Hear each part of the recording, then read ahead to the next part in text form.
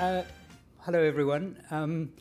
I'm a bit stunned to be standing up here because what I did when I heard that I'd been nominated in the first place for this award was to go online and look at the previous recipients of it. And I could see that in company like that, I had no place. And when I saw the other shortlistees, I was absolutely sure that I wouldn't be the person up here having to give the speech. So I've taken immoderately of the champagne and the wine and the very fine whiskey. And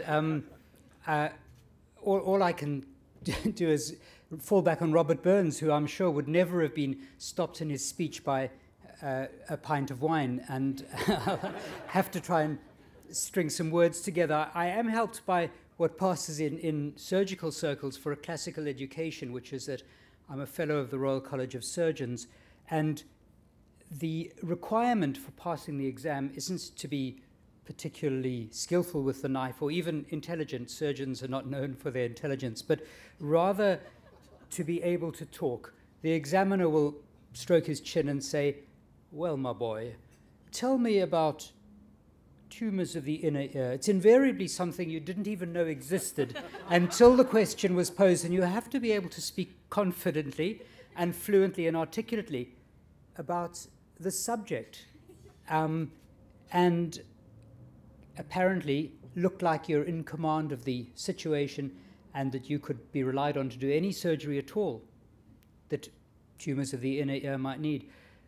It's an interesting skill to acquire. It's not much good in the arena of doing war surgery, which is a very crude business, and it's one that is often has unhappy outcomes, because when you're dealing with very badly hurt people with limited resources, things don't necessarily work out as one would wish.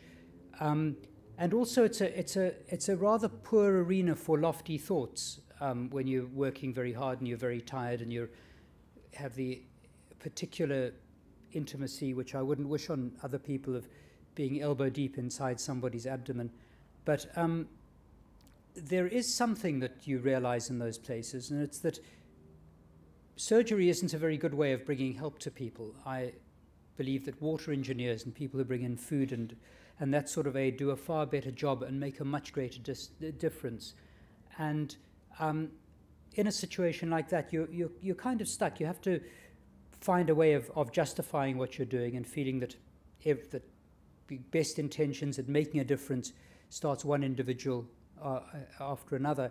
The real people I do, though, have respect for are those aid workers who bring in water and food and make a vast difference and really save huge numbers of lives. And they're categorized by an extraordinary optimism, an infinite hope, a love for humanity that I'm not sure that I really qualify for. I'm not that virtuous. I'm often tired. I'm often short-tempered.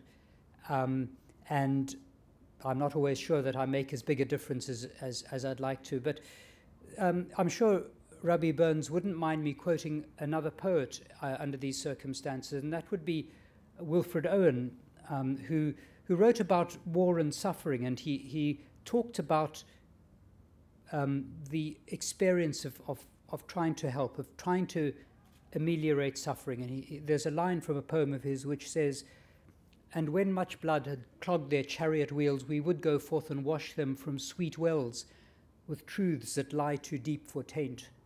And there's lots of stuff that goes on in the humanitarian world, and although a lot of it has very fine intentions behind it, it gets mired down in politics, and one ends up intervening and trying to patch up the consequences of governments' greed, politicians' desire for a legacy.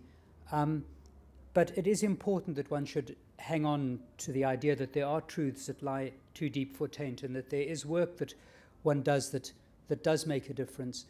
As I said, I don't really feel that I'm the person to take any credit for this. I think the people that I've worked with, the people who have inspired me, the completely selfless people with their extraordinary generosity of spirit and the love of their fellow humans, which exceeds my frequent grumpiness by a long way, those are the people who really should be receiving this award, and all I can really do is accept it on their behalf. And I thank you very much indeed.